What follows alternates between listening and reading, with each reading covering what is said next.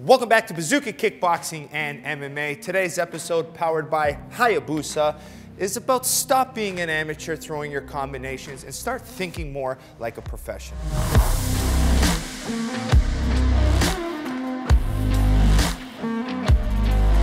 All right, in today's episode, we're breaking down how you can start throwing your combinations more like a professional, less like an amateur. We need to stop thinking all the time like an amateur and start thinking higher level. This way, it helps you improve your IQ and understanding of things, all right? And the most basic thing you're gonna learn when you first start kickboxing or MMA are the single strikes. One, your cross, your hook, your knees. After you learn every single strikes, the next important thing you learn is combinations, right? So remembering the combinations becomes the hardest thing. Okay, there's jab, uppercuts, hooks, knees, and then once you finally learn how to flow with your combinations, this is where you gotta start putting what I call the professional equation to combinations, okay?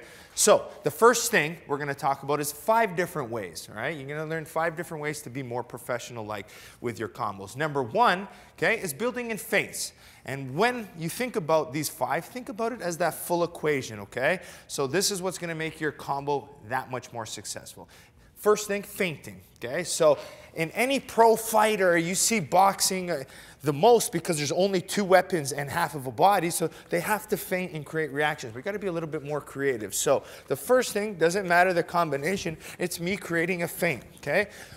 And you notice when I feint, my feints have to be believable. I show my head, I show my shoulders, my feet. I'm kind of feinting to get a good reaction. Now, the reason why I want to feint before my combination is because he's probably loading something up to crack me with. So if he's got his rear hand loaded, I need to feint to make sure, boom, boom, boom, so I can get inside and get out quickly. So the feint gives me a defensive reaction, right? Where if I feint, he might get scared and just shell his head up, boom, and then this allows me to enter with my combination effectively. Now, it might also, with my feint, it might show a counter reaction. So he might look, boom, so now I know he's trying to throw that rear hand. So now, if I do enter, I can maybe catch it, defend it off, and be able to attack off that way, okay? So the first part of the combo equation is the feint.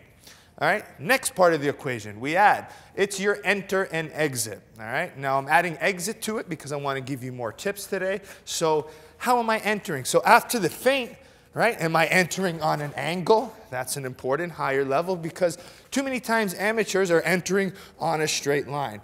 With the defense here, there's not many options for me if I enter in a straight line. I have to kind of open things up. So I might be feinting. My double jab enter might be to split the guard, right? Or if I know I'm jabbing here, my enter might be slightly on the outside so I can smack my rear hand or maybe attack on another open option. So professionals are gonna enter on different angles, all right? And the same thing with the exit, right? If I might come in here, boom, I might come out, exit on a little 45-degree angle, right? I can come in here, maybe exit out on this side to avoid power on the opposite side. So understanding the angles of your enter and exit, just gonna help you out.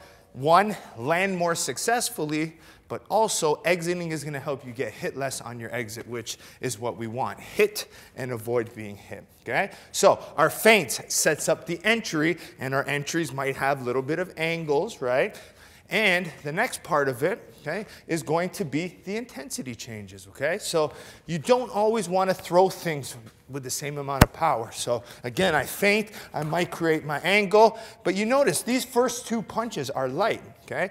Now this is where I'm going to show you how we're building this combination. So feinting, I'm going to go double jab, cross, Matt's just going to hold for me, okay? Cross here, hook, low kick, and then I'll just do a little bit of a longer flow combo, okay? So I'm feinting, I'm double jabbing, and then after you see, this is a light double jab. Now I go hard, boom, boom, boom, boom, boom, right? So I'm changing my intensity. Light, light, power, power, light, power, power, right?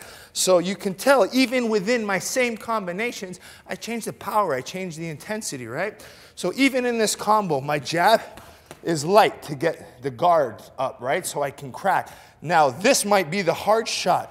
Boom, boom. But lately, he's been blocking my low kick. So I light, block. So I kick very lightly. He doesn't block it. The next thing you know, boom, boom. Power, right?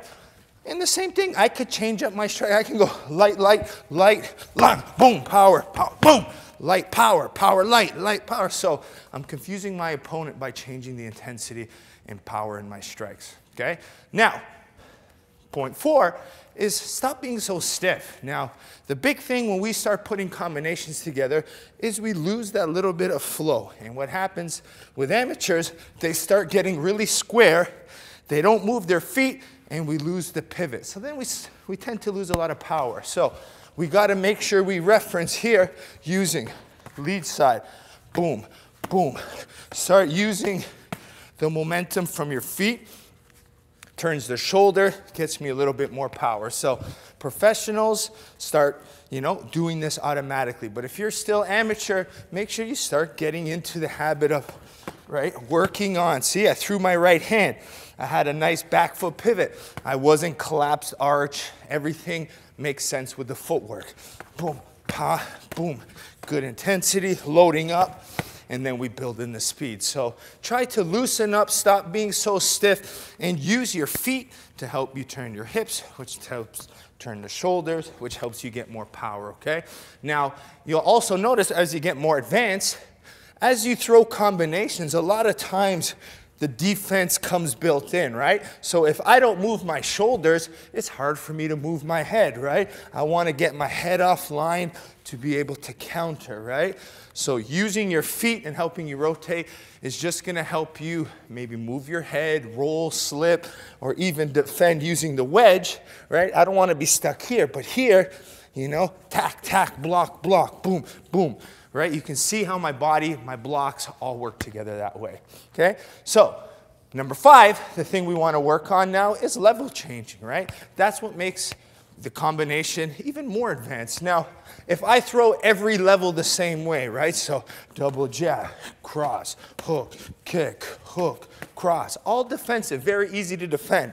Now, me throwing just with some level changes opens things up. And I can throw it with any strike that I want. The double jab might be to the head, cross to the body, hook to the body, kick to the body, right? I can kick the arm, I can kick the head, and then I just change it up. So the same combination, okay, the same combination thrown, okay, could be attacked in so many different ways. So always change the levels, change everything up, okay? So play with the different boom techniques to get your combinations, okay? So that's the idea. So now when you put everything together, this is where it becomes a professional combination, right? So I'm gonna explain it and we're gonna put it together, all 5 for you in this review, okay? So remember, think about attacking in combinations as the big equation. You gotta follow the sequences to make it successful. First things first, we need to feint, okay? So before my combination, I'm feinting, finding a reaction. Now I need to enter. What am I gonna do? I'm gonna make sure I enter safely after my feint, and I'm probably gonna attack on an angle. Boom, attack on an angle, okay? Throw my combo, I move my feet on an exit, moving properly, right? Now, even when I'm inside my combinations, what am I doing? Changing the intensity. So go light, light, right? Power, power, light, power, power. And the last point, I could change levels with it, right? Touch, touch, cross, boom, hit, boom, boom, right? Everything had a level change from my punches to my kicks, always keeping my opponent guessing. And again, after your combination, you make sure you exit safely, even if it's out or creating angles, and then you have your professional equation and your professional combination. All right? Make sure you like, subscribe, share Bazooka Kickboxing and MMA. Support the channel by going to our sponsors. We have Hayabusa Fight linked below, Perfect Sports Nutrition, using code Bazooka20 to get 20% off. Last but not least, bazookatraining.com, where you get online training taught by me, 4 videos every single Monday, $9.99 per month.